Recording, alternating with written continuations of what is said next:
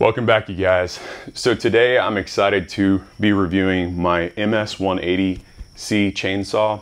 This chainsaw is special to me. This was actually my first chainsaw. My wife ended up giving this to me. She started something that she didn't know what she was doing when she did. Because as you can see, I've got a lot of chainsaws since then. I love chainsaws, but this being my first chainsaw, I was able to see what its capabilities were as a homeowner. So whenever we got this chainsaw, we just had a house in the suburbs, and I was basically just using it for limbing and firewood. It definitely did all those different things, and then as time went by, I used it more for firewood and bigger stuff. This chainsaw was able to do just about everything I threw at it. I didn't really ever have any issues with it. One of the reasons why I did this video, I recently did a video on the MS261, which is a pro level chainsaw. And I wanted to show just what a homeowner chainsaw is capable of. And not everybody needs a pro level chainsaw.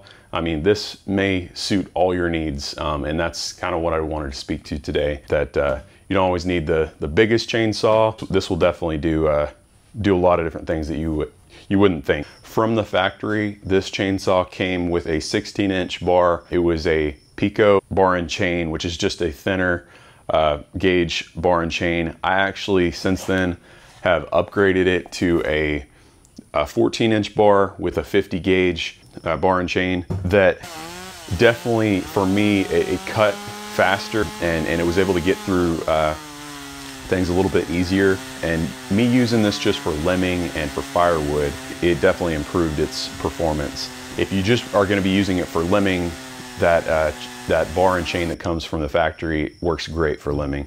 This chainsaw weighs in at like 9 pounds. The power on this is 2 horsepower, which may not sound like much, but believe me, this thing can do a lot more than you would think.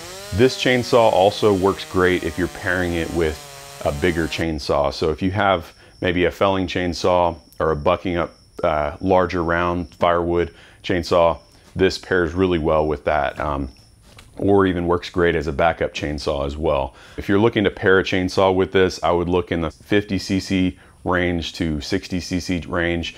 For Stihl, we're looking at an MS271, an MS291 Farm Boss, or if you want to look a little bit at a higher level than that, you're looking at an MS261 chainsaw or an MS362, which those two last ones are professional chainsaws. So one of the other aspects of this chainsaw, it has, instead of the bar and chain nuts here, it has a little lever that you twist instead, and then this little tab right here you twist back to basically tighten and loosen the bar and chain, which makes it easier if you don't want to be carrying around a scrunch with you. This one also has, it's called an easy to start function, which basically means you pull it up to a certain point, and then once you pull through, it causes it to turn a lot faster, and it helps it start a little bit easier.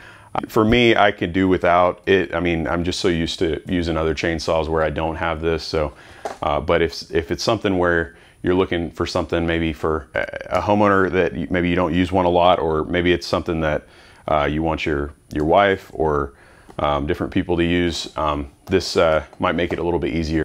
Like I said, this video is mainly geared towards the homeowner and somebody that's looking for just getting into cutting with a chainsaw. And if that's you, this is a great option as a first chainsaw.